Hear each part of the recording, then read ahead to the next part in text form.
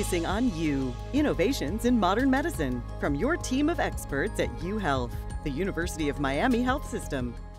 As the work continues to find a vaccine for COVID-19, researchers at the University of Miami Health System are hopeful a new clinical trial may lead to better treatment of the disease.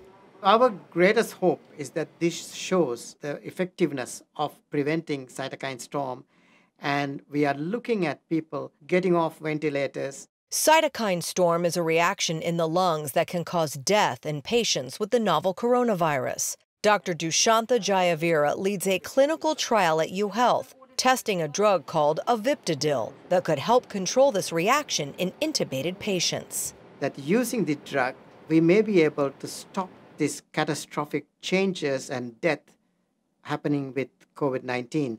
According to Dr. Jayaweera, the drug has been widely studied and is considered safe for treating some chronic pulmonary diseases. One of the advantages of Aviptadil in preventing the cytokine storm is that it does not suppress the immune system.